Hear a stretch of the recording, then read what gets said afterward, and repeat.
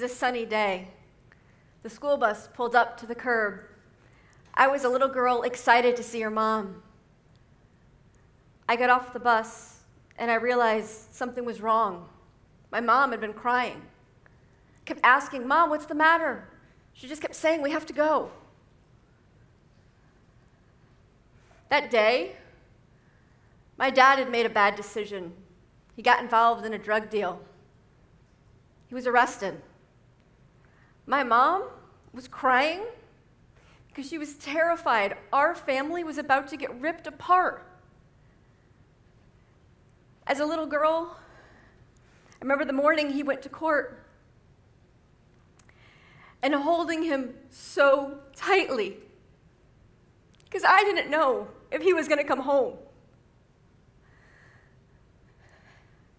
We were so lucky. My dad came home. He was there for me. He was there for my family. He became a Hall of Fame volunteer in my community. I was lucky. Unlike millions of others, I got to keep my dad. It was before the war on drugs reached its peak. It was before the rise in mandatory minimum sentencing that sent so many people away from their families. And it's driven this calling to help keep more families and communities intact. I've been on a journey to try to help our criminal justice system do more good than harm. My first job out of college was in probation and parole. I supervised women like Joyce, a single mom of teenage boys who'd never been in trouble before, or guys like John, who had a terrible temper and got in trouble in fights often. And my responsibility, what I was supposed to be doing, was to supervise them both and have them once a month find a way to come report to me so they can show me their pay stubs to prove that they were gainfully employed. I struggled with that. How was that helping Joyce be there for her kids and get on her feet financially? How was it helping John to better regulate his emotions and keep from getting into fights and be able to hold down a job? At the time, there was this growing body of research that said what works. And just supervising conditions really wasn't all that effective. There were things we could do that could lower reoffending, that could better do more good than harm. I went on to work in a state agency hundreds of miles away that was trying to bring that research into practice. I got to see firsthand inside the walls of one agency how we can bring that research to practice day in and day out. An organization that was transforming from counting how many things got done to what was the impact of those things. And I thought, we can go beyond this. This is just one agency, and the criminal justice system is made up of numerous agencies that stretch across branches of government. I went to work for an institute, traveling the country, looking into how we could use data to bring about systemic reform, how we could pull these big policy levers and impact change on the ground across our communities. Whether it was a state house in Kentucky or even right here in South Carolina, or an interagency partnership from California to Virginia, I saw how data could ground the debate. I saw how transformative leaders could bring diverse perspectives together to help come to consensus on matters of safety and justice and resource allocation. I also saw how hard it is to turn an entrenched culture around. Imagine thinking you've got the right idea and you get everybody you know, and you go and you see this barge and you're going to turn this barge around. So you push it as hard as you can, and you're in 2 inches of water. And every time you think you make a move, something else happens. In the criminal justice system, inevitably, something else always pops up. And what I came to learn is the criminal justice system has entirely too much in common with the arcade game Whack-A-Mole.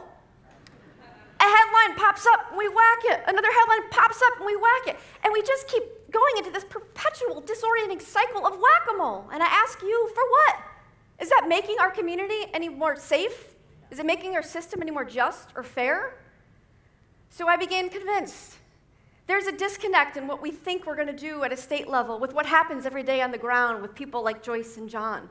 If we really want to make criminal justice reform happen in an effective way, we had to go local. into a single community and look at the whole system beyond the walls of any one agency.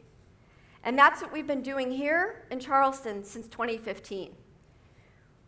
We formed what's known as a Criminal Justice Coordinating Council, a CJCC. It's a collaborative body that focuses on the system and strives to help do more good than harm. It started small, and it's gotten bigger over the years. When leaders came together and more opened their doors and their data, and more members of our community got engaged. It includes leadership from our top law enforcement agencies, our prosecution, defense, the judiciary, probation, parole, behavioral health providers, and diverse representatives from all across the community, formerly incarcerated, survivors of crime, the business community, civil rights community, all coming together under a common goal, trying to do more good than harm. The first thing we did was something that had never been done before. We brought together data from all across the system, and we put a giant mirror in front of all of us and asked, how is our system serving all of us? And the data grounded the conversation, because what we saw was an overuse of jail. Over 24,000 admissions into our jail. The majority of the charges headed to municipal and magistrate court. Candidly, things many of us may even do in our own backyard, like sip an open container of beer, take a nap on a bench. Within that, we also saw missed opportunities the deeper we dove into the data. We saw individuals that were coming into contact with law enforcement due to untreated factors that were bringing them out, whether it was homelessness or mental illness, opportunities to do more good than harm. We looked even closer at the data, and we looked at a single charge of simple possession of marijuana. For every one white individual that was coming into our jail, we were bringing 8 black individuals. Civil rights leader slammed her hand on the table, and she said, I knew it. But she didn't just know it. Everybody knew it. And it wasn't right. This body of leaders working locally could make change happen. And they did. They transformed decisions to use jail or use supportive services to help people in need. We looked even deeper into what happened when somebody did come to jail. And we saw immense pretrial challenges and made changes to make sure that the judges could have more information and we could more precisely pinpoint the threats to safety or justice in our community. By the end of 2021, the progress has continued and multiplied. Our jail population is 40% smaller.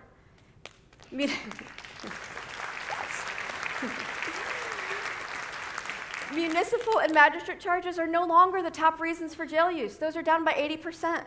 The people that were cycling through perpetually on low-level charges, they're down 60%. And our judges have information to help them every day, and we have data to help us keep learning and keep growing together. And what I'm here to ask all of you is to recognize that Charleston's just one county. There are roughly 3,000 around this country, and not near enough have this kind of capacity. So I ask you to reject whack-a-mole. Demand accountability for the entire local criminal justice system. As a taxpayer, as somebody who lives in the community, as somebody who may have been impacted by crime, we can do more good than harm. People like you can engage in improving our system. We can demand focus on the entire system and demand that it be accountable. We can ask key questions, and together we can all do more good than harm. Yay.